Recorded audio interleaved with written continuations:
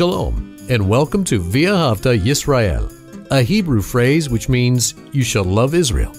We hope you'll stay with us for the next 30 minutes as our teacher, Dr. Baruch, shares his expository teaching from the Bible. Dr. Baruch is the senior lecturer at the Zera Avraham Institute based in Israel. Although all courses are taught in Hebrew at the Institute, Dr. Baruch is pleased to share this weekly address in English. To find out more about our work in Israel, please visit us on the web at LoveIsrael.org. That's one word, LoveIsrael.org. Now, here's Baruch with today's lesson. We are living in exciting times. May I say to you that we are living in very significant times. Why is that? When we look at this world prophetically, listening to what the prophets said, what Messiah himself taught, what we learned from the apostles, we see something. We see the end in the horizon. And this is a very important word that I'm going to speak on in a few minutes. This word, end. And the reason why it's important is because Messiah himself, when he was sitting on the Mount of Olives, he emphasized the word end. So we'll talk about that. But why is this exciting time? Why is this significant? Because we see things that are going on. I was asked a question not too long ago, and that is, do I expect to see Messiah's return? Talking in specific terms of the blessed hope and the rapture.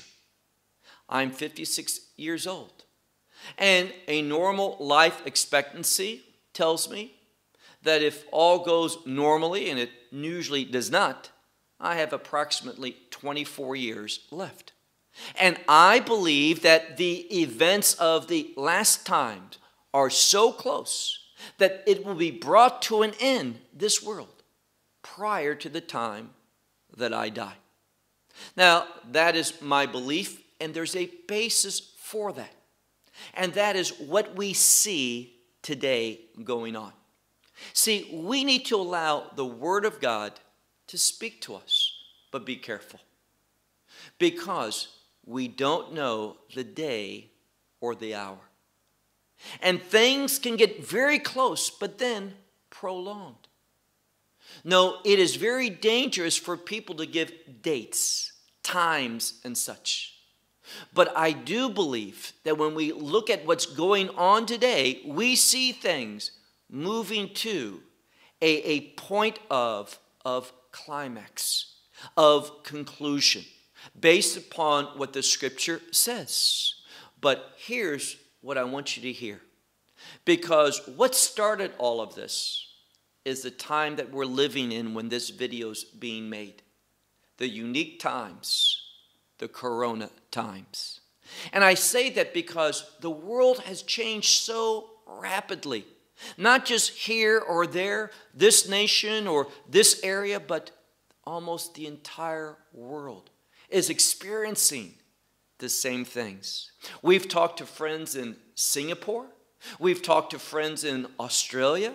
We've talked to friends throughout Europe, throughout North America, South America, Central America, all over. And they are experiencing the same thing.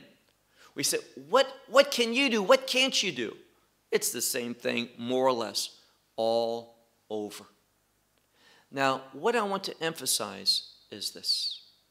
We need to realize that there are prophetic events that have to happen that tells us where we are on the prophetic calendar. And when we look at the coronavirus, is it a last day event in the sense of this? Is it something that tells us that we are in the last 7 years? We are not. Does it tell us that we are in the time, and we'll focus in on this in a few minutes, that Yeshua called the birth pains, the time of sorrows? We can be for sure that the birth pains, they had not began in any serious way But here's what I want you to hear. There are things that tell us that we are moving towards that. Things are converging to those birth pains. Now, why am I so sure that the coronavirus isn't a last day event or an event relating to the birth pains? Because I've read what Messiah said. You look, for example, in Matthew 24, Mark 13, Luke 21. He teaches in these three different Gospels this message of the last days. And when he says the birth pains, he says that there's going to be wars and rumors of wars. Now, there's conflicts going on today. There are some wars happening, but I strongly see in the message of Yeshua that these wars are going to be much more significant. But not just wars, it says also that one ethnic group is going to rise up against another ethnic group. Now, some will say one nation against another nation. But if you check that Greek word, it's where we get the English word ethnic. So there's going to be one ethnic group rising up against another. This is happening today, not in the degree that it will. And then the scripture says there's going to be famines. Well, there are some shortages of food in different places, but not to the degree that we would have to conclude that we're in the birth pains. And then he says that there will be pestilence. Now, the word in Greek, loimoi, is in the plural. So there has to be pestilences. That is, many of these. Now, here's what I want to say. When I look at the coronavirus, what I see is this. I see an event that has much more significance in how the governments are responding to it than the disease itself. Now, this is not to minimize the suffering that people who have had it, what they've went through, can be most frightful, very painful, great discomfort. And we know that many people have died because of it. And it's certainly not my heart, my desire to minimize that, to trivialize that. It's significant from a family standpoint. But what's more of a prophetic significance is how we see governments responding to it. And one of the ways that they're responding to it is throwing a lot of money. And what's going to happen when there's famines, when there's earthquakes, when there's wars, and additional plagues and pestilence coming? More intense, more frequent, stronger in the number of people they kill. What's going to happen at that time? See, that's what the birth pains speak to. How would I summarize the coronavirus? Well, I used to run competitively in high school and college. And I can remember this one friend of mine that ran for a different school. His last name was Sutton. And we would be running, and he would, throughout the race, he was always up front. He was very good. And he would always just kind of surge. And if people didn't know him, they'd say, is Sutton making his move now? Now, we who knew him knew he wasn't. He was going to surge 8, 10, 12 times in the first 2.5 miles or 4 kilometers. But it wasn't until that last kilometer, or a little bit less, that he would make his true move. What was that like? Well, these other surges early on, they were just preparing things for that final move. Now, Messiah talked about birth pains. We're going to speak more about that in a moment. These wars and rumors of war, ethnic group rising up against one ethnic group, a kingdom against a kingdom, famines, disease, earthquakes, all of this. And what we find here is Messiah says, these are the birth pains. Well, my wife has been pregnant several times, and she around 6 or 7 months. Now, we didn't know this the first pregnancy, but she would start having kind of little labor pains, 6 months, 7 months. They're called Braxton Hicks. They are known as false labor. Now, unless you're pregnant, you're not going to have them. And they show that things are moving along, but they're not the labor yet. Don't run to the hospital. Don't get everything ready, because these are just paving the way. They're showing changes that are happening. That's the coronavirus. Now, if we were seeing World War III, if we were seeing plague after plague, disease after disease, earthquake after earthquake, and earthquakes are increasing, but we're talking about major earthquakes and famine in many places throughout the globe, and also an increase in persecution of believers, then I would say, yes, we're in that time known as the beginning of the sorrows, the birth pains. But we are not there yet.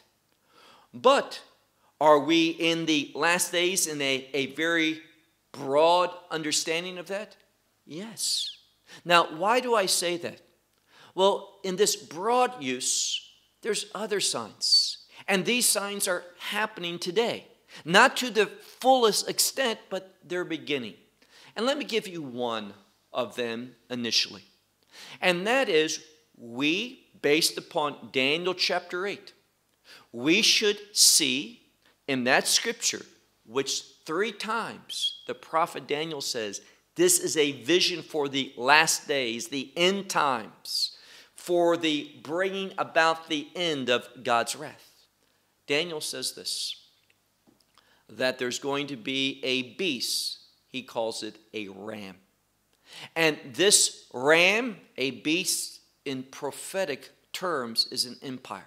Is going to rise up, and it's going to be, and he specifies, he calls it Paras Umidai, which is Persian and the Medes, or modern day Iran. And we can anticipate, and we're seeing the formation of that now in our days. We see that Iran is rising.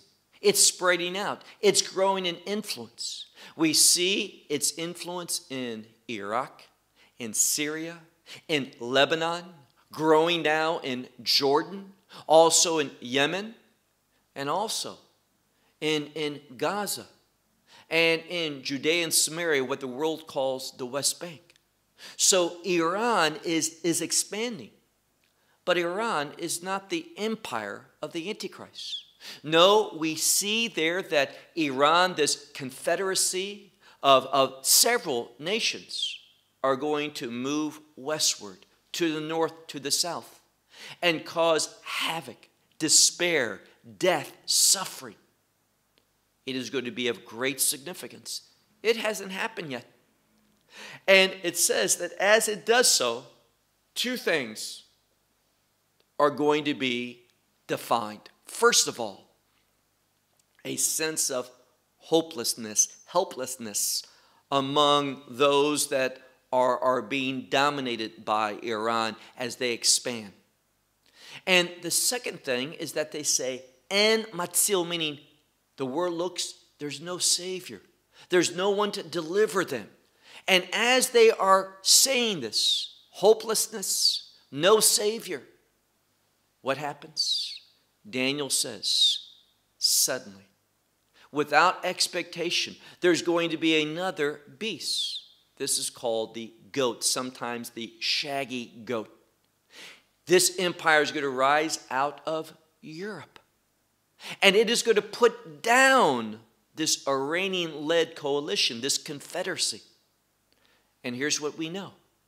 The Antichrist is going to come from Europe, from this goat. This is undebatable. The scripture is clear because it uses a term in describing where this empire is going to rise up from, He uses the term Yavan, which back then meant Europe, that area. Today it's a term that we use for Greece because the Greece Empire ruled over Europe at the time that this was being prophesied. Now, what I mean by that is Daniel spoke long before the Greek Empire rose up. But they used the term that was known for that Greek European Empire in the days of Daniel. And it became known in our modern Hebrew for the nation of Greece today. But it's a European term. So has that happened yet? No. Iran is growing, but it hasn't started that in any clear, discernible way. That other empire hasn't rise to put it down. So that's why I say, now that the coronavirus is happening, because these things haven't happened, we're not in the birth pangs or even in the immediate time leading up to it. But that doesn't mean we're not close, that we're not in that general last day framework in a very broad and general sense. Why? There's other signs that we are told. Messiah says in that same discussion from Matthew 24, Mark 13, Luke 21, he tells us of other things. One is to watch the fig tree. What's that? Israel.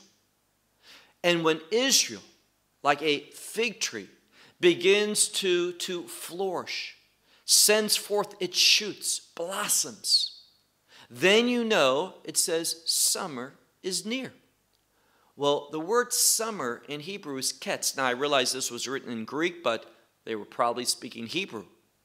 And the word summer is kayetz. And the word ketz is end.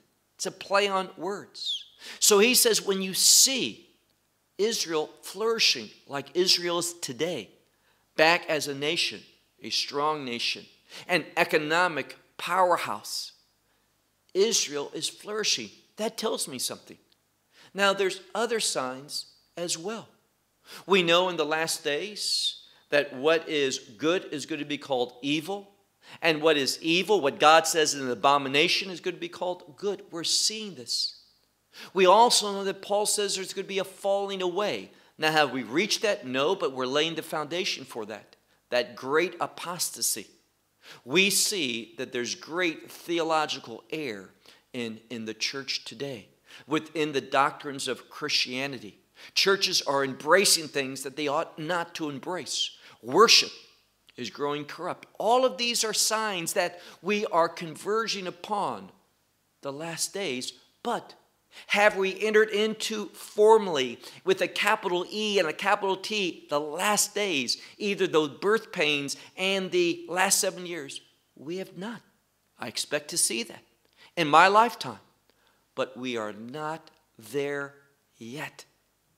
And can I say, I promise you, before the next 25 years this will come to an end? No. We see sometimes things stop and go on. And then it begins again. But it's my strong opinion, what I see, that things are converging, leading up to, coming to these last days in a formal, more specific way. Those birth pains and the last days. So remember that. Remember that. Now I want to take the last few minutes of this video and ask you some questions and deal with some events and terms and such that will lay the foundation for the next 2 videos that will follow in these series of the last days, as we are all in quarantine and such in our homes and like. So as people are thinking about the last days, I thought it would be good to deal with the last days. Now, one of the questions that I frequently receive is, what about the 144,000 mentioned in Revelation chapter 7 and chapter 14? It's an interesting passage of Scripture, those 2 chapters, and a very, very significant event. Now, we know in Revelation chapter 7, all we're told is this, that this 144,000 are going to be sealed, and they're going to be sealed, and there are 12,000 for each of the 12 tribes, but Dan is not mentioned there, but the tribe of Manasseh replaces Dan. That's all we're told about them, and that they're sealed before the wrath of God falls. Now, what you hear many people say is this. You hear people say that these are 144 Jewish evangelists. There's one very popular Bible teacher in America, in California, and I respect him very much. But I heard him say something that was troubling.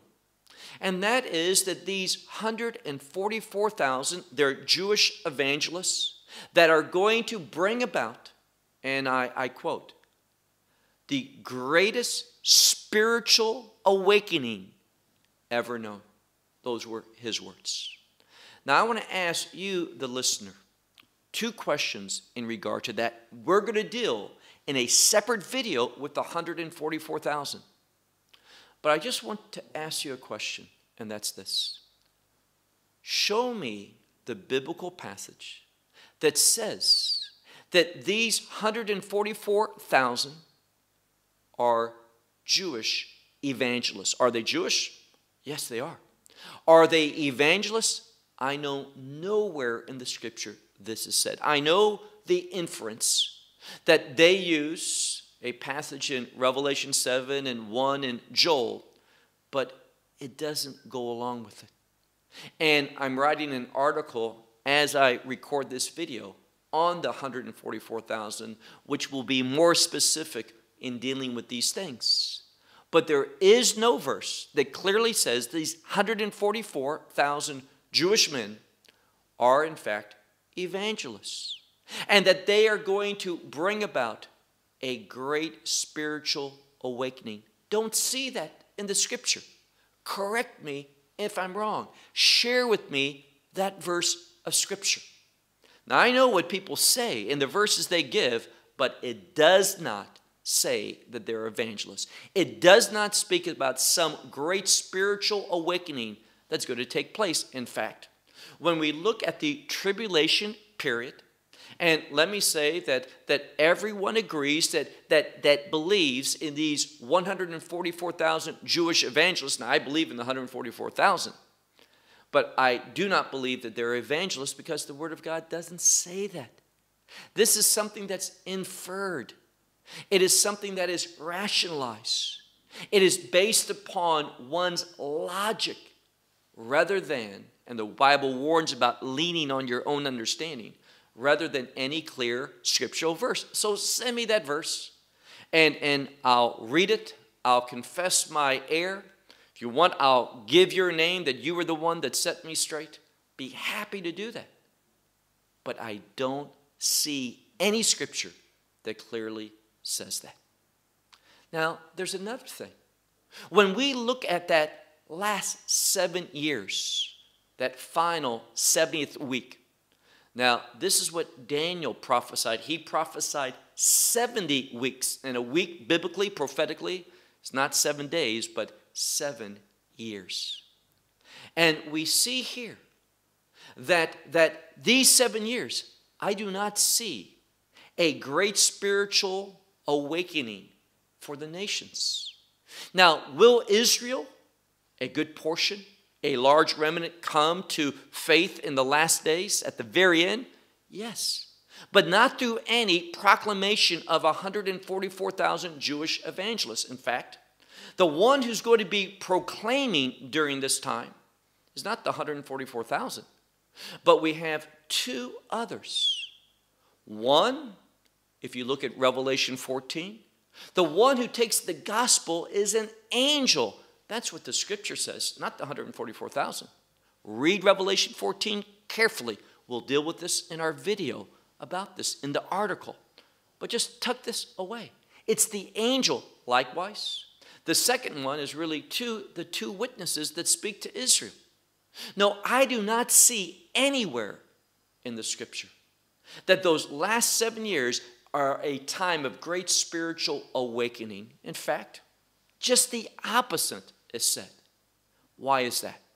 Well, Paul speaks about God and the fullness of the Gentiles, that God has blinded Israel for a season, partially, and that he's turned the gospel to the nations.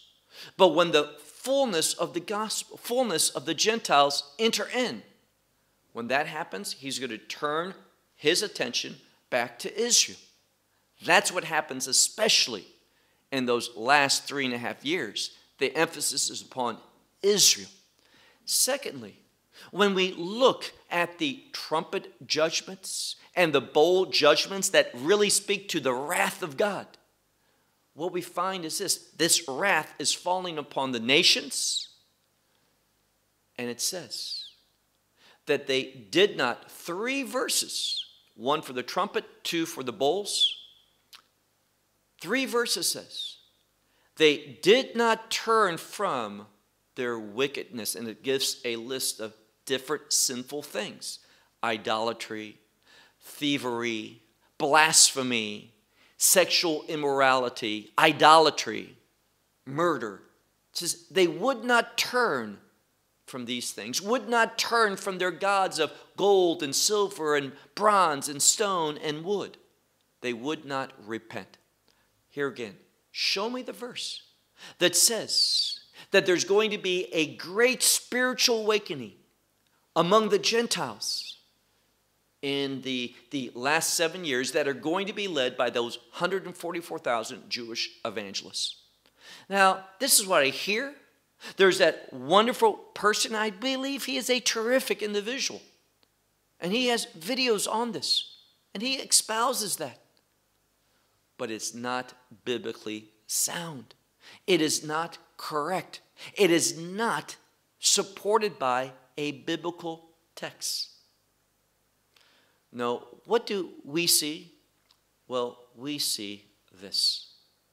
We are going to emphasize a promise. That's what we see and perceive. And that's this.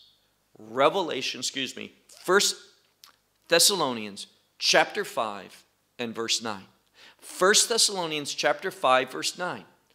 What an important verse for the last days for believers. In fact, it's addressed to believers.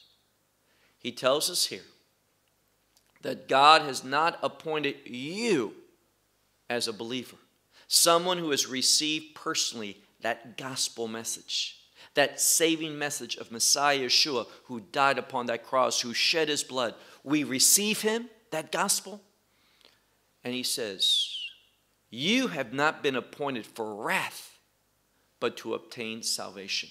When we look at the passage of Scripture that deals with the blessed hope, the rapture, it says the blessed hope is this, that we are going to be removed, taken from this world prior to the wrath of God falling. Read Titus chapter 2 and verse 13. Let me share with you in clear terms something about the rapture. And that is this. When Paul speaks, he tells us, I don't want you to be ignorant. He says, when Messiah returns, now this is not his second coming. Talk about that in a moment. But when Messiah returns, and this time in the blessed hope, the rapture, he's coming, but not all the way to Jerusalem. That's the second coming. No, when he comes in the blessed hope, the rapture, he's just coming into the sky. And it says, the dead in Messiah, now it's not speaking about their souls. It's talking about their bodies that have been buried, wherever they might be. It says, the dead in Christ will rise first. What does that mean? Their bodies. Where is their souls, the essence of them? The Bible says, to be absent from the body is to be present with the Lord. Remember what Messiah said to that thief on the cross, today who repented, today you'll be with me in paradise. Wasn't asleep, but rather he was cognitive. And Messiah says, at the time of the rapture, the dead in Christ, their bodies that have decayed, that are ashes, doesn't matter what, with God all things are possible.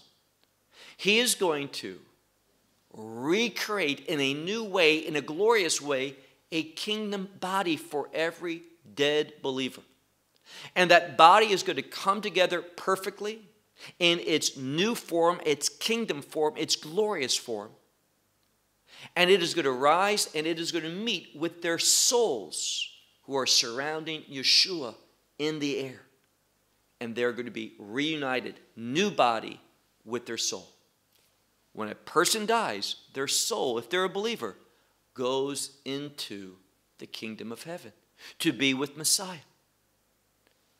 Those who are still alive, it's probably you and me.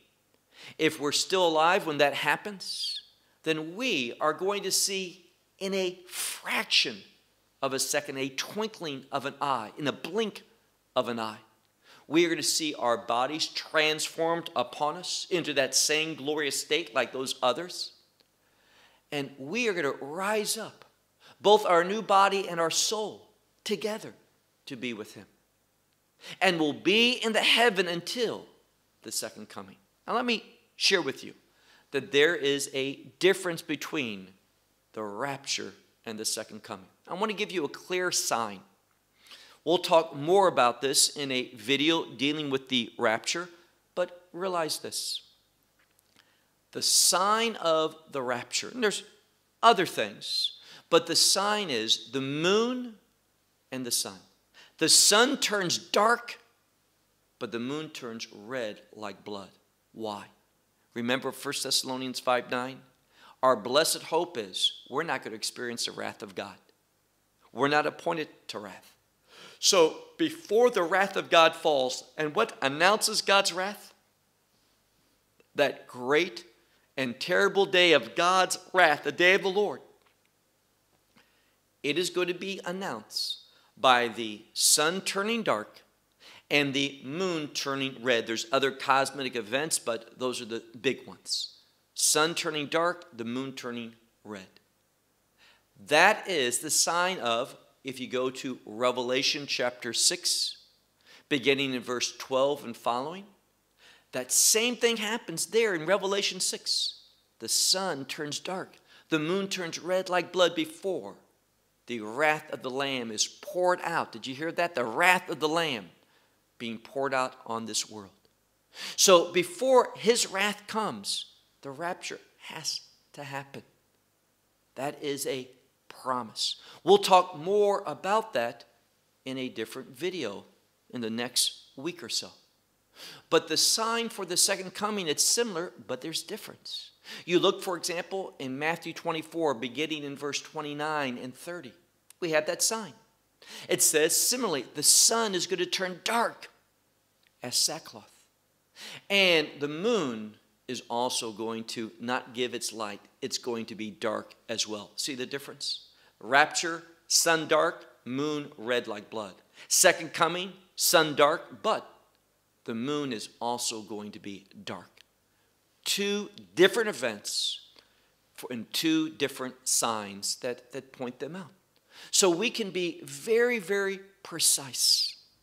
So I want us to be individuals that understand the Word of God. Now, the last thing I want to deal with before we close is this whole issue of the last 7 years being called a tribulation period. I have no problem with that. It is a tribulation period. But here's the question, challenging you. What is the verse of Scripture that says those last 7 years are all a time of God's wrath falling upon the world? Until God's wrath begins to fall, we should have no expectation as believers that the rapture is going to take place. Read Titus 2:13. Read 1 Thessalonians 5:9.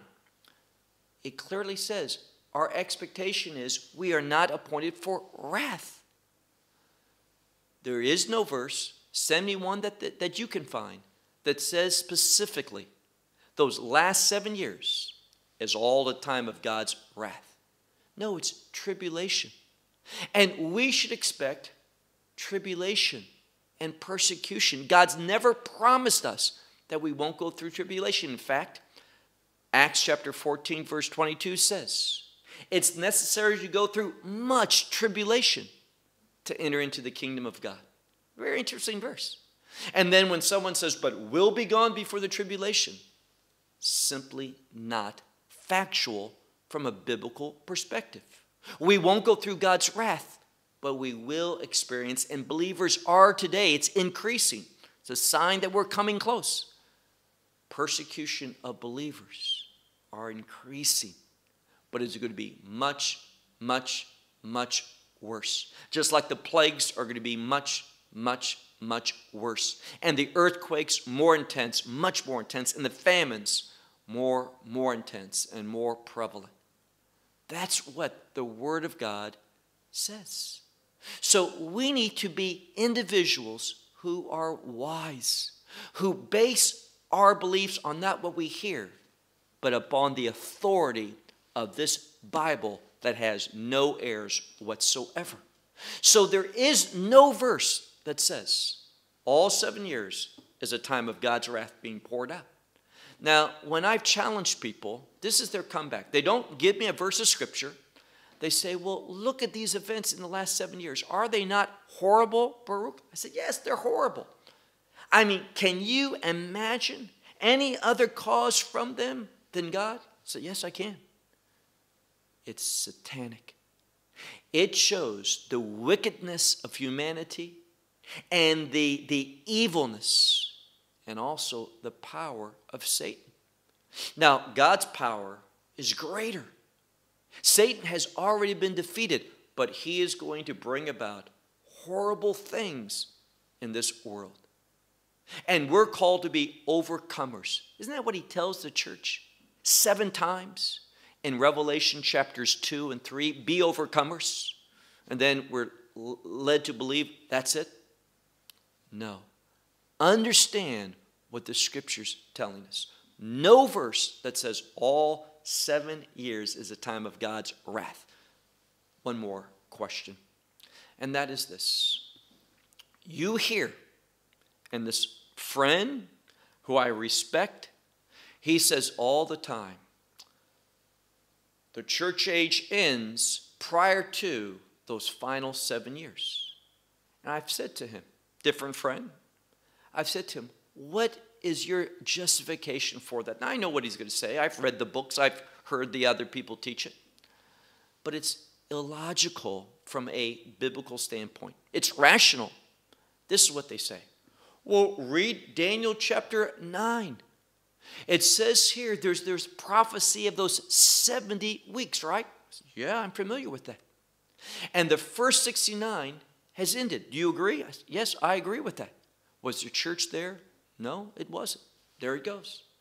If the church wasn't in the first 69, it's impossible for them to be in the 70th. Really? That is factual? Let me give you an example. True story. A few months ago, I met a man, and we became friends and met him and his wife. And he invited us over to their home for his birthday party. His 68th birthday party. Now, I want to tell you something. I wasn't at his birthday party the year before, the 67th, or the year before that, the 67th. I've never been to one of his birthday parties. But just because I had not been to the first 67 doesn't mean I can't go to the 68th and hopefully the 69th, and he lives many, many more years until the Lord calls him. So the point of this, you cannot say, it's not biblical proof to say, well, the church that didn't exist in the first 69 weeks can't be in the 70th because they didn't exist for the 69. It's simply not a satisfactory answer. It doesn't really make sense. Why? Well, this is what I've read. This is what I've been taught. This is what I've heard. And that's not Bible study. The Word of God admonishes you. And I want to get very, very serious and direct right now. If you call yourself a disciple of Yeshua, Jesus of Nazareth, and you are not diligently studying this Bible, there's a big disconnect.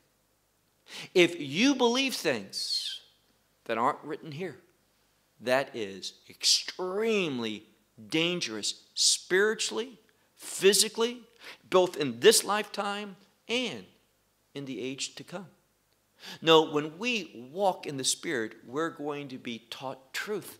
That's what Messiah promises in the book of John.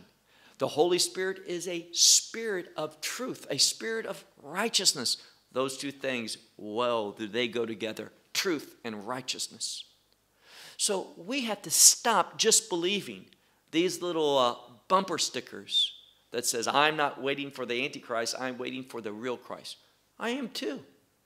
But the Scripture is going to surprise you what it says to believers about the work of the Antichrist and the coming and the revealing of the Antichrist. No, let me conclude with this. So there's no misunderstanding. Are the last days, those birth pains and the final 7 years, are they close? I truly believe they are. Are we in that period of time now? We are not. What the Scripture says to define them, we're not there. Are things moving, leading, converging to that? I believe that they are. And I believe they are rapidly. But here's my concern. I do not want to be a person that leads people astray and say this coronavirus, it's a last day event. It's not. And if you tell people they are going to expect the end soon. And this is what the message of Messiah is concerning the end. Remember those parables of the 10 virgins? The 10 virgins, they went out to meet their groom. And notice what it says. He was delayed. I can assure you something, that the church, for the most part, are going to be saying when the events of the last days, those birth pangs begin, they're going to be saying, I thought he was supposed to come. I thought he was supposed to come by now. Why are we going through this? We're not prepared. And let me tell you, what I see from the church in light of the coronavirus, I'm not very optimistic about how they're going to do, we're going to do when times really get tough. Are we going to demonstrate our faith? Are we going to put things in the right perspective? Are we going to stand up for Messiah Yeshua? Are we going to defy the desires of the Antichrist and fulfill the desires of the true Christ? That's the question. And unfortunately, right now, when I look at the church in the broadest sense, I'm not optimistic. But I believe those difficult times, those hardships, those trials that are coming are going to strengthen. They will give us a new perspective. They will cause people to look closely at this Scripture and stop just listening to people and start studying to show oneself approved. Well, I'm going to stop with this. And in the next few days, there'll be another video put up in regard to the 144,000. There'll be another one put up with some information concerning our blessed hope, the rapture. And there'll be a third one that gives us a brief overview of the last days so that we can know the truth and therefore have the right expectations. Well, shalom from Israel. I look forward to the next time that I have the privilege of sharing with you from this perfect book that God has entrusted to you and to me. Shalom. Well, we hope you will benefit from today's message and share it with others. Please plan to join us each week at this time and on this channel for our broadcast of LoveIsrael.org. Again, to find out more about us, please visit our website, LoveIsrael.org. There you will find articles and numerous other lectures by Baruch. These teachings are in video form. You may download them or watch them in streaming video. Until next week, may the Lord bless you in our Messiah Yeshua, that is, Jesus, as you walk with Him. Shalom from Israel.